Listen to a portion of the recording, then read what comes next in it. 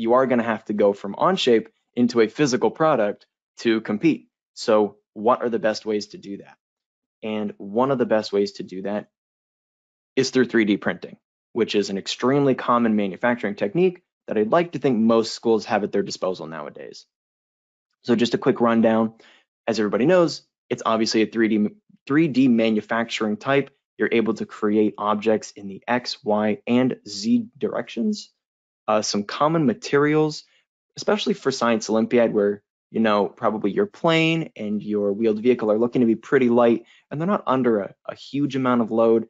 Things like PLA or PLA plus or PETG are really common filaments that are cheap, abundant, and will be plenty strong for application here. If you have something that prints ABS or nylon, seems a little overkill to me, but of course, use what you have at your disposal. Some different manufacturing considerations I like to bring up are, of course, material choice, like I just mentioned, as well as your line width and layer height when you're trying to make really small parts, your hole tolerances, and designing for minimal supports. And that's what I'm going to show off here with the wheeled vehicle. And then, very important, how do you go from Onshape to your 3D printer? You export as an STL. So let's take a quick look at some of these tips. So as you can see here, let's look at the rear axle support for this. So I'm actually going to swap back to the part studio. We can see that this wheel structure, it's a relatively big 3D printed part. Let me isolate it. There we go, perfect. It's a relatively big 3D printed part, but something I thought of right from the beginning is that I wanted to make sure I could avoid supports. I don't like printing with supports. I think they make prints a little bit, riskier, more likely to fail. So always try and have one large flat surface that will be on my print bed.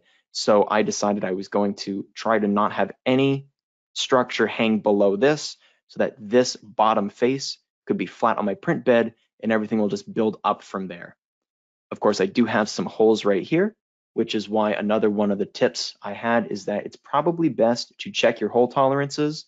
A test print of this is never a bad idea.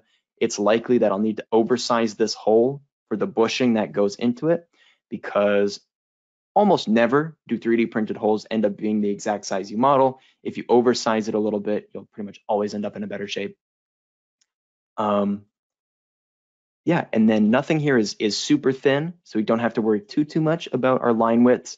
But if you were looking to maybe 3D print something for a flight submission, you'd want to know what the minimum width of plastic that your 3D printer can print is, so that you can design around that.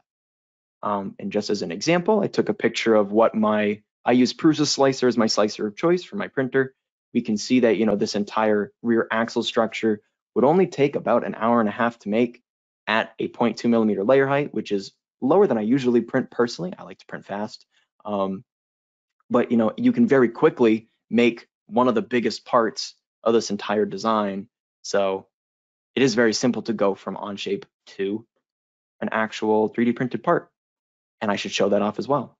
So if you wanted to take this and get it into your slicer of choice, it's very simple. All you need to do is select the part in the parts list of your part studio, right click on it and export, and you will change the format to be STL.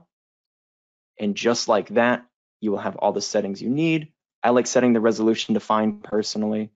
And then when you export it, you'll download your STL and you can bring it directly into whatever slicing software you like to use.